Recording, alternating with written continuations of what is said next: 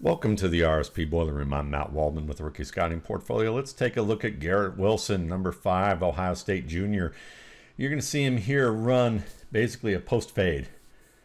Little double move here against off coverage. Gets open. And he has about 2 to 3 steps on the man, but just can't bring the ball down. You're going to see the ball go through his hands from the red zone view here. Let's take a look at it right now.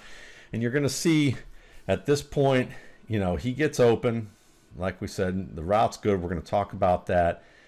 This is just a tough catch. He's got to make a full extension play on it. And he gets his hands up, but his hands are kind of far away, and he claps on the ball.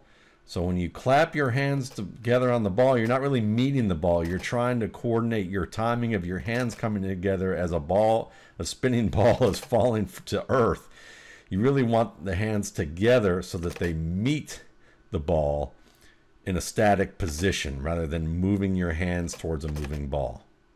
Here's another example of Wilson clapping on the football. You can see him at the bottom right here. He's going to run a comeback with a quarterback rolling out to the right side. Okay, so let's watch this occur. Here's the snap.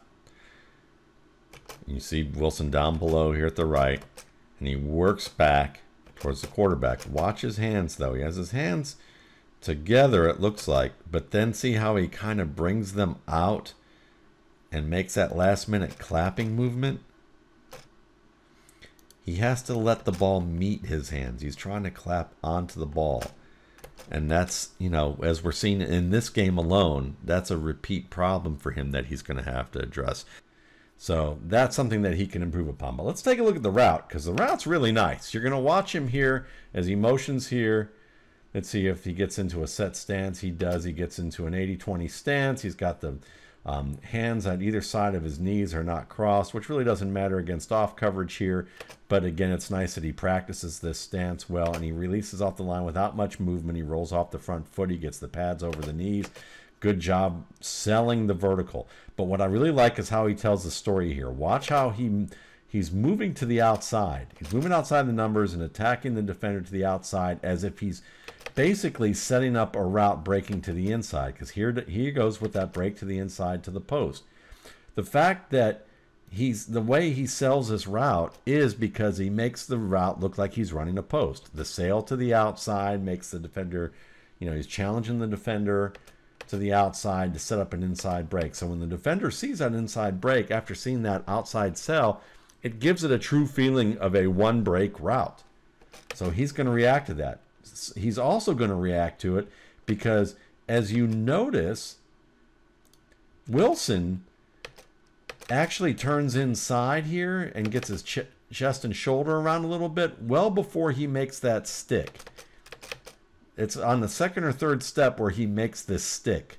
So he sells the defender on the turn for at least a good 2 steps before he makes that stick to put on the brakes, get underneath the man, and then he gives the nice little arm over there to chop through the reach of the defender who's already overrun the route, reacting to that post. And that's where you get the separation. So this is a nice route from Garrett Wilson. You see a lot of nice fundamental things. He's fundamentally very quick.